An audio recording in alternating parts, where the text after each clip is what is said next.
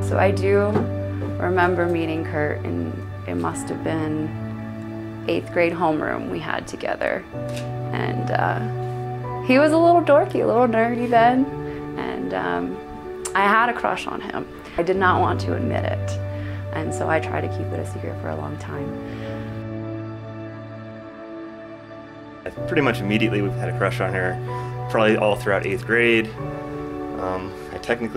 I think I asked her out over AIM, as one would do in middle school, and we quote-unquote dated between the summer of 8th and 9th grade.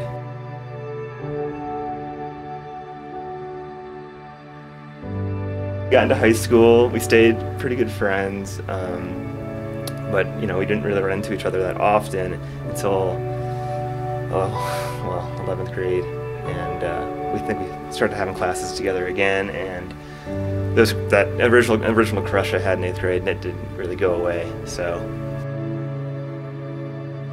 I remember then again, it was in 11th grade, kind of thinking back that, you know what, no, there was something there. And I remember trying to tell him without telling him. We went to the movies with friends, and I happened to be the one to drop him off, and I kissed him on the cheek. And I've told him since then that was my way of like, hey. And he was like, I don't even remember that, so he probably won't remember that. It was subtle.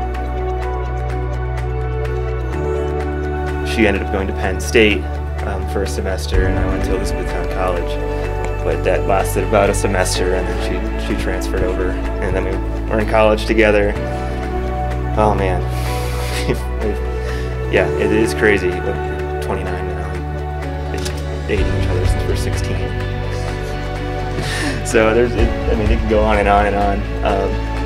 We did the long distance thing for a while. My job took me out here to Flagstaff. It took me to Wyoming, Colorado, and she was back in Pennsylvania. And finally, when I got into grad school and we moved to Alabama, we were able to kind of get back together and be together permanently. We moved in together, and that's when it's like, now it's time for us to take that next step. And we were in Germany after we went from one of my bridesmaids, Allie. Her wedding was in England, and we made a trip of it to go to Germany. And I kind of thought maybe he would propose that trip. We were in England for our friend's wedding. She caught the bouquet. It's just like, it really put the pressure on.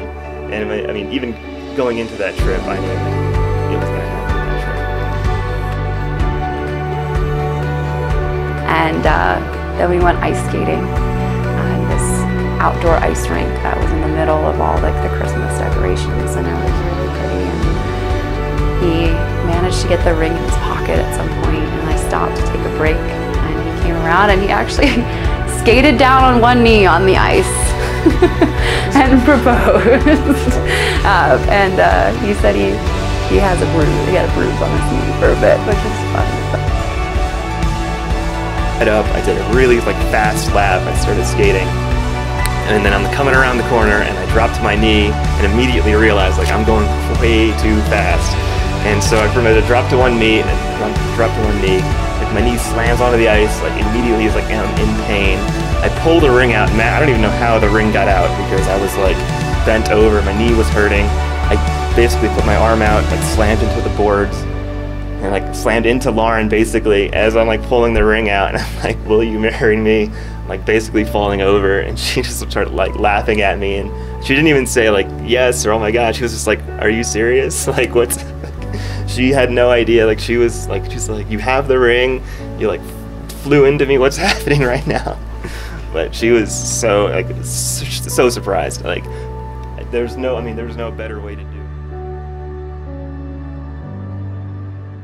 I just want to remind you two to be as patient with your marriage as you are with Mac and Dusty, and as spontaneous as picking up and moving to Alabama, and then Arizona, and then God, who even knows where's next, so we'll find out from there. And I can't wait to see the life you two build together. Love you both. To Lauren and Kurt.